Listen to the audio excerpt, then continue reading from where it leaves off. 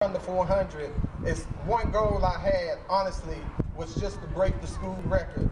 I would have never thought that I'd go on and do the things that I was able to accomplish, winning regional, state, going to run against the best in the nation, winning then the best in the world, winning the world championship in Seoul, Korea. But I thank Coach for believing in me, teaching, disciplining me, giving me the motivation to just go out and display my talent.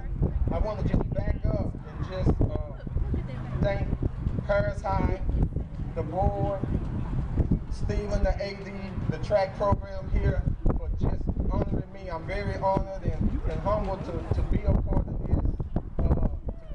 this day. I want to also thank my family that's been supporting me from day one. That's just been there.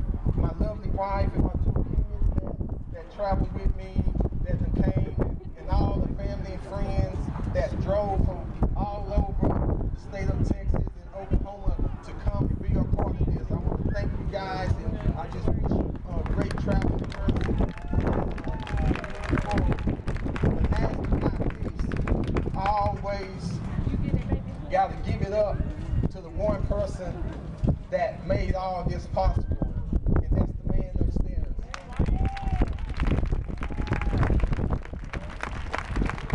Because with him in my life, it wouldn't be no Deon Wildcat Relay. So I thank God for just blessing me, giving me the talent to put on display, to come out here and just to perform. And I want you guys to know, everyone in Paris, I was really proud